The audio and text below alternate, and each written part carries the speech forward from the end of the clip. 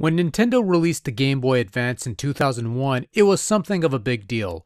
A considerably massive upgrade from the aging Game Boy handheld unit, whose only real significant update since its original 1989 inception was the addition of color in 1998. The Game Boy Advance had a little more portable power that allowed for a wider variety of games to be made and, perhaps more notably, more classic titles to be converted in slightly better quality than what was possible, or in some cases impossible, on the original Game Boy. Case in point, Doom.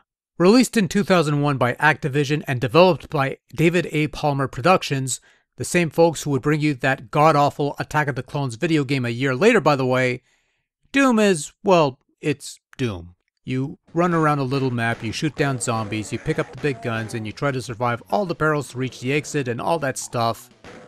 Look, if you've dabbled in PC gaming back in the day or on a PlayStation or whatever the case may be, you probably already know about Doom. It's a fairly popular game that's gotten numerous sequels, spin-offs, knockoffs, and a shit pile of custom mods and stuff. Doom is fairly old hat by this point.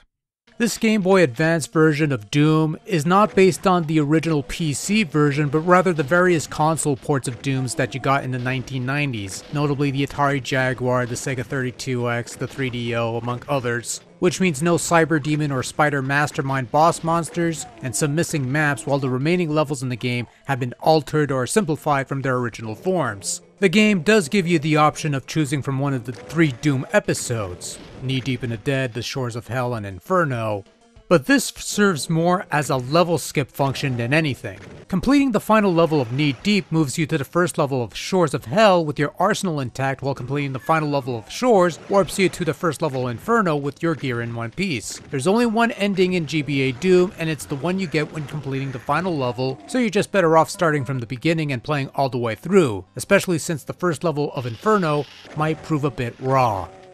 There's a save feature, but you can only save between levels rather than during actual gameplay, which is something you could have done on PC Doom.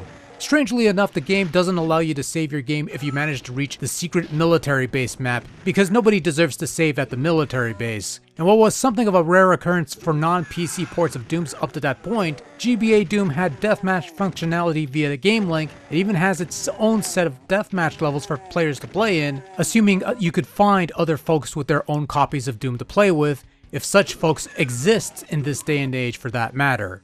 Going into GBA Doom, setting aside content and other bits and bobs, my one area of concern was how it would control, and I'm happy to say that controlling Doom is serviceably responsive, reasonably straightforward, and entirely workable, even if I can't quite get the knack of, but I attribute that to being more used to a more sophisticated control scheme, for lack of a better term.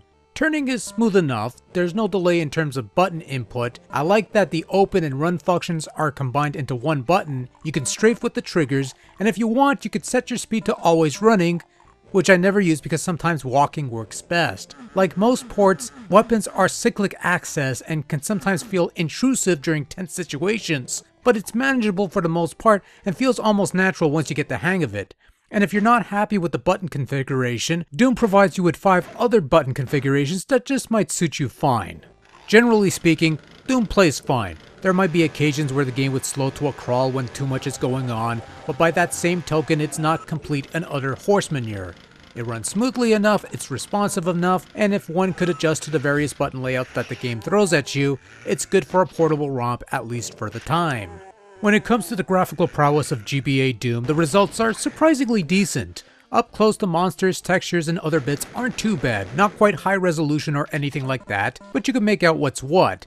Naturally, anything further out loses sharpness and blurs in the distance, almost to the point where everything starts blending in with each other. But for the most part, it looks the part, the frame rate's fairly smooth, runs at a decent speed when it isn't bombarded with straining slowdown. Graphical quality isn't too bad on a tiny GBA display, all things considered. Playing this on a Game Boy player or anything with a significantly larger display will make the graphics look a bit on the blurry side, but it's not a complete loss. Indeed, Doom is one of those cases where it looks better playing on the small GBA screen than it does on a blown up display of a Game Boy player. Of course, there are some minor graphical changes such as vanishing corpses, presumably to maintain performance of the game, as well as changing the blood color from red to green, presumably to I've got nothing. Also, this being released before the advent of the Game Boy Advance SP model, the game offers an option to play the game with static lighting, which gives every room the same bright lighting, which is useful for older model GBAs or those who want better visibility, which I imagine at the time would have been everybody. Thank God I never had an original GBA. Sound-wise, it's a bit of a mixed bag. A good majority of the sound effects and vocal bites from the PC original have made it intact, but there are some oddities here and there. For one thing, landing after long falls or hugging walls is a somewhat painful endeavor for your Doomery for whatever reason. Aside from that, it's not all bad. The sounds are somewhat crisp and clear for the most part, as much as you could get on the GBA. Music, on the other hand, is not great. Yes, you have a good chunk of the familiar Doom tracks, and some of them sound alright at best, but a good chunk of them are rather not good sounding. On top of that, the tunes don't play in the right levels. The first level's tune normally plays on the second level, while the original iconic tune that everyone's familiar with plays in the military base, and it sounds awful. 32X Doom has better sounding music than this. I'm being completely sincere, by the way, when I say that, believe me. Overall, Doom on Game Boy Advance was a pleasant surprise. At most, I was expecting a so-so semi-competent version of Doom that might have a hiccup or two, but this was a surprisingly decent adaptation of the id Software classic. Runs at a smooth speed, the frame rate's pretty good, the visuals aren't too bad, and it plays well enough to be enjoyable, what with the multiple control setups it offers. I'm sure nowadays you could find better portable iterations of Doom on one of those Android devices or whatever, but GBA Doom is actually pretty good all things considered, and a worthy addition to the GBA collection if you're into that sort of thing. Now, if only I could get my hands on a copy of that PlayStation version. Oh well, someday. Someday. But not today. Good night.